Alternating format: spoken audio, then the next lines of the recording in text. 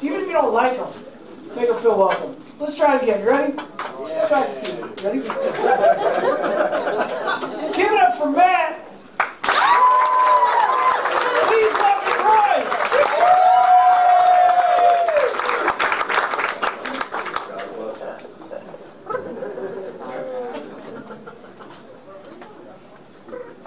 Good evening. Good evening. I'm an old guy. I'm 77 years old. And I have to prove that I don't have Alzheimer's, so I'm going to give you my welcome. My name is Royce. I'm also known as Royce by choice, but that's because I talk in rhyme. I seem to do it all the time, and I feel fine. But everyone else seems to think it's crime. My Afro-American friends think I'm talking rap. But I've told them that's a bunch of crap.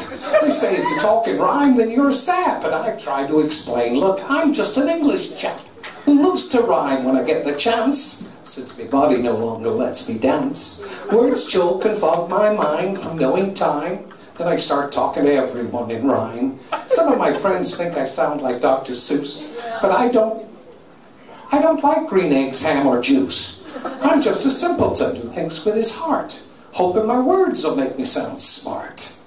Not schooled to write in proper verse, spelling and grammar have been my life's curse. But on I go looking for the truth, and all that I'm sure of is I've lost my youth. I'm not really a stand-up comedian, I'm a limo driver. But being a limo driver is great. You can work when you want, go where you want, do what you want, and say what you want.